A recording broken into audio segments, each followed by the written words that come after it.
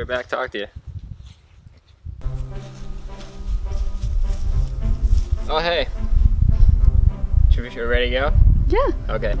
This is my 2018 SCAMP that me and a buddy built, obviously the winner of 2018. She is a non-kit boat, so we built out a bunch of plywood and a bunch of epoxy, and too much time and too much money. She is a John Welsford design SCAMP microcruiser, coming in at 11 feet and 11 inches.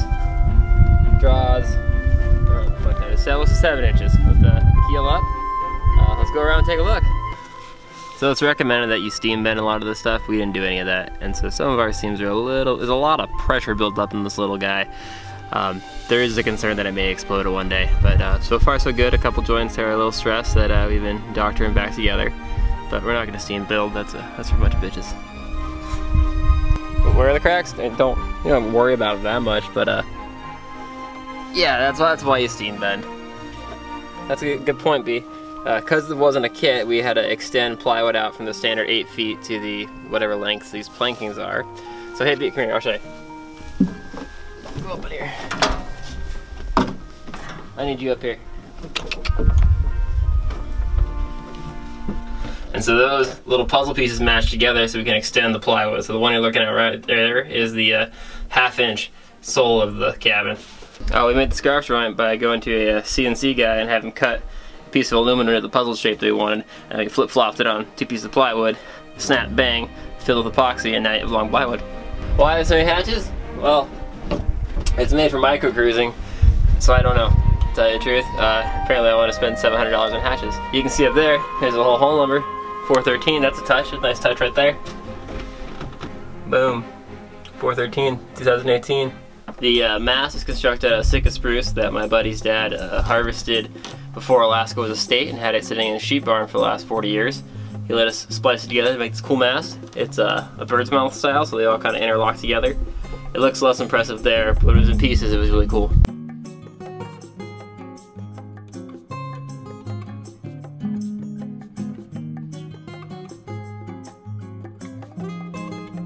The other 2 spars are made out of laminated yellow cedar. I had to look to make sure we had yellow cedar. Made this little dandy too. This little touch is because we cut it in half on accident because I had too many beers, and then I had to put it back together, so I made it pretty.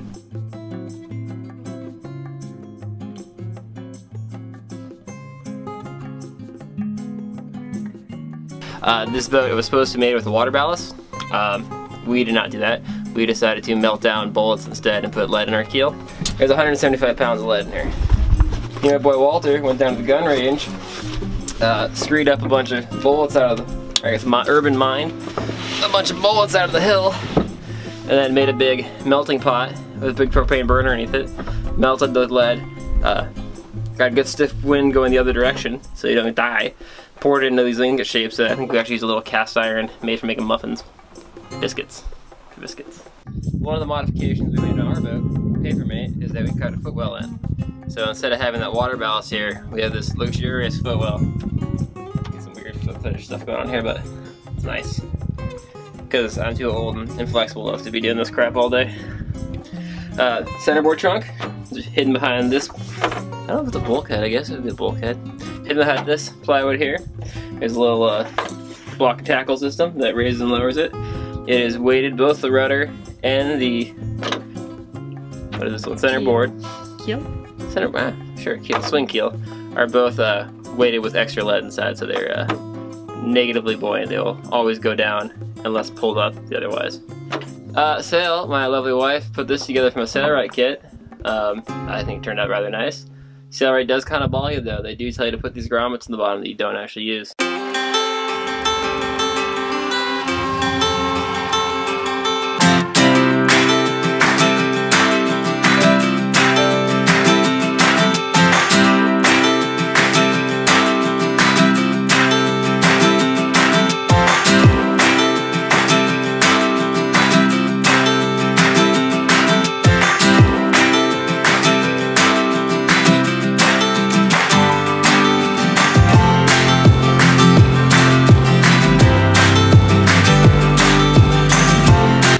Thanks for checking out the tour of my SCAMP Papermate.